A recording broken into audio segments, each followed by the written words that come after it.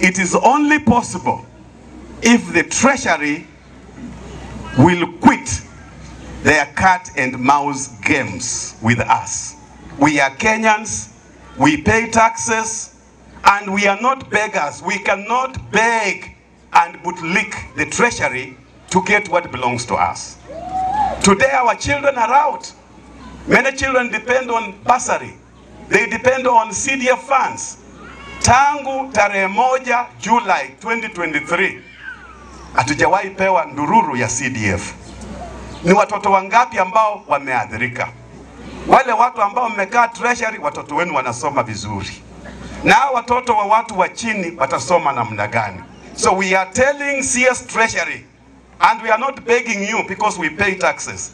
Mimi nalipa pay as you earn. Nalipa 360,000 per month every month. I demand you release pesa kwa CDF, release money kwa counties, tufanyie wananchi kazi. Na kama unaona ni ngumu, we don't even know you, we can also send you home. We can send you home. Because tunachoka, hii ni Kenya ya kila mtu. We cannot be beggars katika nchi yetu.